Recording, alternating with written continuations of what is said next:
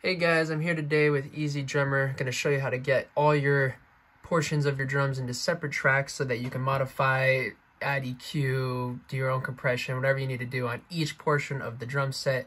And so first, I'm using Cubase. This will work with any DAW that you're using. You might just have to do some research on how to activate the outputs. I'm going to show you how to do it on Cubase. Just do some Google searching. It'll be real simple.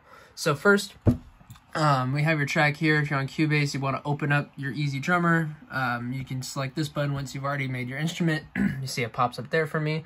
Second, what you're going to want to do is go up to your mixer, and you'll see down here we have all these different numbers. They're all on 1 right now because they're all going to output 1, which is why when I play it, you'll see here all my volume is coming on that 1 track.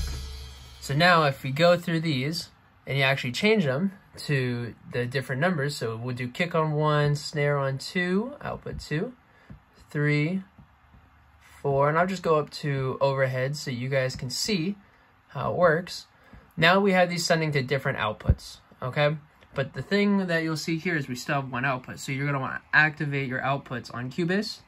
Like I said, if you're using a different DAW, you might want to do some research on how to do this. I know in Cubase, all I need to do is go down to here.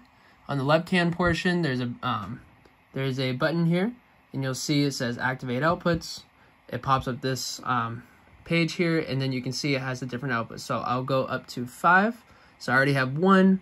I'm going to do 2, 3, 4, and 5. And the reason why I'm doing this on Cubase is because I know that in certain new versions of 10, there has been the issue that they don't pop up. But you'll see here that they popped up on my fader side, you'll see. So the reason why they don't pop up here, it's a bug, and I'm pretty sure they should have fixed it or will fix it in an update.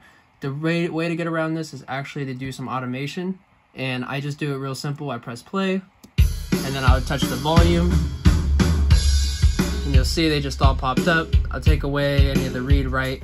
So everything that I just did is gone. If I were to make some weird automation I didn't want, just get it away. Boom, they have all 5 of yours here. And if we solo this one, this will be our snare, and you can relabel it.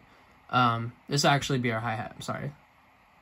Oh no, this will be our snare because we have easy 2, and you hear that it's just our snare.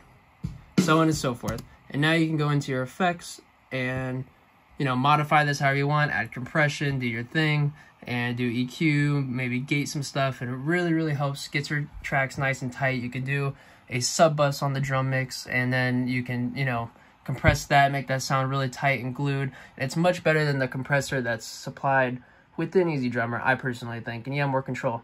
Hope you found this video helpful, and if you want to see more, please subscribe. Thank you.